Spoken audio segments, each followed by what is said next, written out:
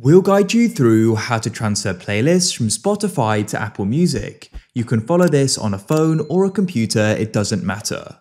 To go and do this, it's super straightforward and there's a really great website we can go and use. Go into the description or the pinned comment of this video. There you'll go and see the link to Tune My Music. A big thanks to them for sponsoring this video. As well as allowing you to go and transfer playlists, they've got other features, for example, sharing your playlists, syncing them, and also backing them up as well.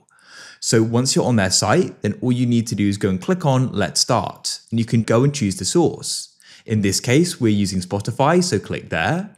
What you'll need to do is go and sign into your account. After you've signed in, scroll down and click on Agree like so, and then what you can do is click on Load from Spotify account, and you can see your different playlists. Select the one you want to go and transfer, and then click on Choose Destination. In this case, it's Apple Music for us. So then what we need to do is make sure you're subscribed to Apple Music and you've got Sync Library turned on.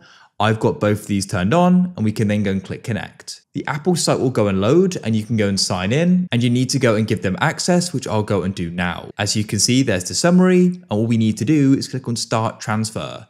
It's that simple. So now if I go and open up Apple Music, we can go down and here is the playlist here. It's called GRV. I just made it in Spotify, and that's it.